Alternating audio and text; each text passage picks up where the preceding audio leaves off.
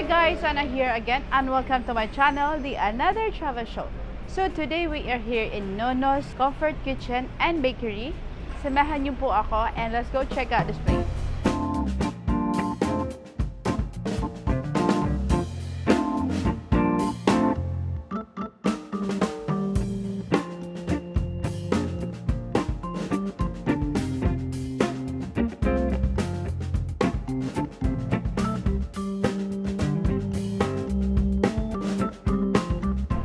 This place is not bad. It's actually fancy. Look. Very nice. And this. So mixed yung tables nila ng design. They have a lot of cakes. Different cakes. Oh my god, look at that. Oh! Pang isang kalderong kanin na to guys. Gourmet tuyo. Garlic tuyo siya. So, maliban sa tuyo, meron silang tulingan. Pangkanin talaga to. Diba? Oh my God, look at this. Another one. This is sardines. Sinaing na tawilis. Ayan. And they have dried chili. Crispy dilis. Ah, pulbo, parang pulboron siya. Russian tea cookie. Wow. Sugar cookies pala to. Favorite ng mga kids to eh. Kids likes this because of the yung character na yan. They even have cats. They have different kinds. Chocolate covered cornflakes. Cornflakes. Ang cute naman. Ang dami-dami nila dito kung pwede mong pasalubong. They even have whole coffee bean. Pastries. They have lots. Different kinds. It looks so yummy guys. So as you can see, lahat ng bread nila dito, sa tingin pa lang masarap na. Here, they have also cake here. If you want it for birthday, you can buy it here. So this place is really serious. Restaurant slash yun, bakery.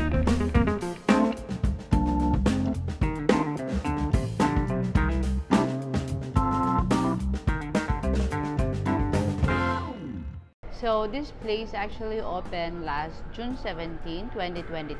So that's like a month ago. This is just across the Legazpi Park here in Legazpi Village. Along Gamboa Street lang siya. There are lots of parking here guys. May mga street parking dito. Just a little bit of walking distance. Ganon. You just have to look at the street signs na kung may parking area siya.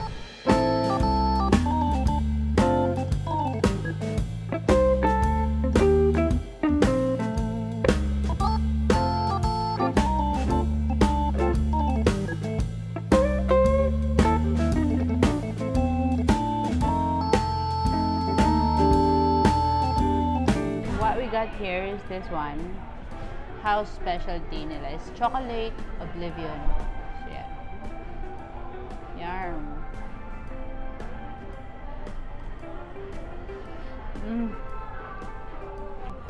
Dito parang ano siya, yung moist cake. Sarap niya, malamig sa bibig. Tsaka yung sweetness niya hindi ganun ka-sweet. Pero masarap.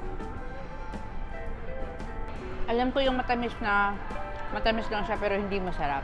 This is 175 pesos. And here I ordered black coffee. Kasi for me, I like black coffee. No sugar, no cream. Black coffee is really perfect for sweet stuff like, yeah, cakes, ganon.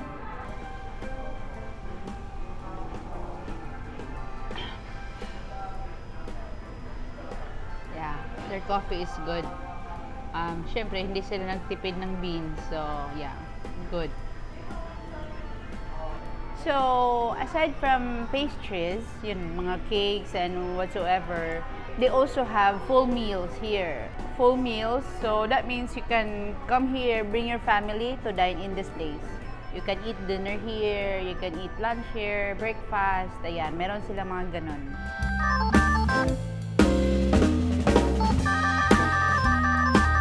So, ayan, we just finished our coffee and cake here in NONO'S Comfort Kitchen and Bakery.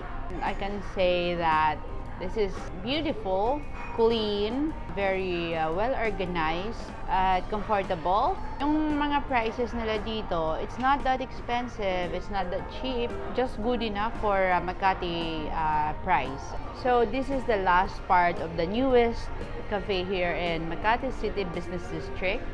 That's it for today, and thank you for joining me on this 3 newest cafes here in Makati City Business District. I hope you like this video, and please don't forget to support my channel by clicking like, subscribe, and hit the notification bell for you to be updated for more upcoming videos. And see you again on another travel show.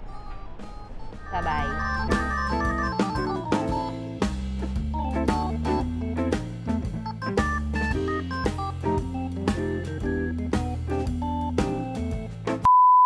Ganon. Ah, yeah. Parang nakita ko yun dun sa Chocolate Oblivion. Yun ang pinaka sikat nila dito. Look at the banana cream pie. Then we should try the Chocolate Oblivion na lang. So, for me, I think you can always judge ika nga, sa isang saging, pag may bungang sira, lahat sira. Ganon. So this one, you can always judge for just one item. When this is really good, that means everything is good here. Sadly, we cannot eat that much, or we cannot eat the other kinds because we were so full.